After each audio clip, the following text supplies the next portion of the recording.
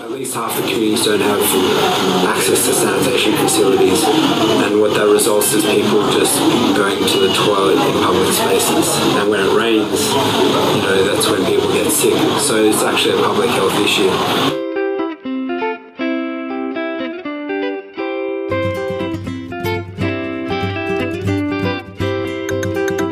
What do we mean when we talk about going from participation to partnership?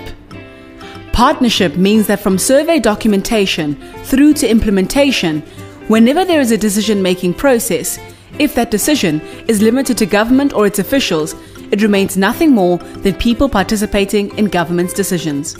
As local governments, I should encourage my colleagues to partner with local communities just because as local governments, we exist fundamentally to deliver services to the communities. And therefore it is very important that the department that when you are planning, you must involve them into the planning function so you are able to know what they need. If it is to be a partnership, then communities need to be organized, and representatives of these organizations need to be part of the decision-making process. The new establishment of relationships and partnerships with the council, we have discovered new ways of handling development, especially in slums. We have a forum called the Jinja Municipal Development Forum, which is a platform for us to dialogue with the council. If decision-making lies only with government, then no matter how good these decisions are, they are probably not right. We are showing even the government that we can play this role, we can construct this sanitation, and we can manage them properly.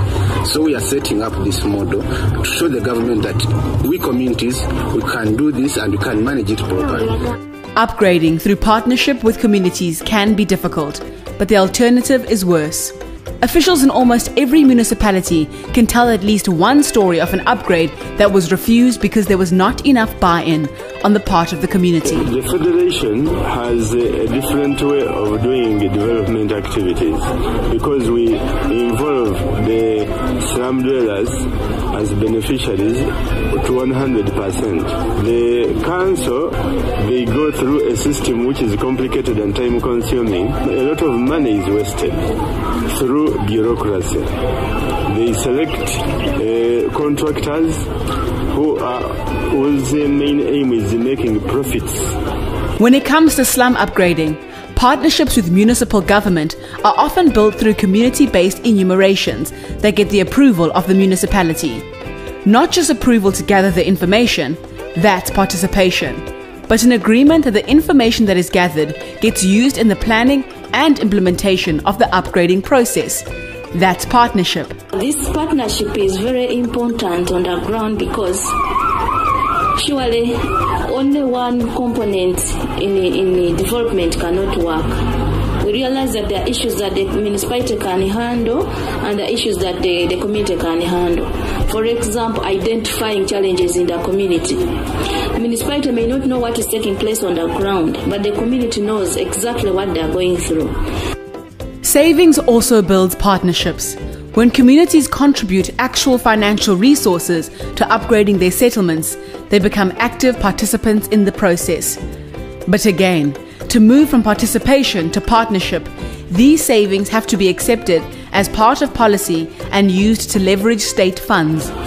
When we went into having toilet construction, we had done a survey and we needed the sanitation in one of the settlements in Jinja. But we did not have the funds to start, and since the government did not have also the funds to start by then, the community decided to use its own savings to initiate the project. And thank God this project started. With the support from SDI, the project was done in 60 days and we completed it. And as the project gets implemented, power gets shared and solutions get produced jointly. But a partnership is nothing without strong and committed partners. Organized communities have a commitment to transforming our cities by transforming their own settlements. Informal residents in many countries are taking the lead, but they cannot do it alone. They need governments that are also ready to move from participation to partnerships.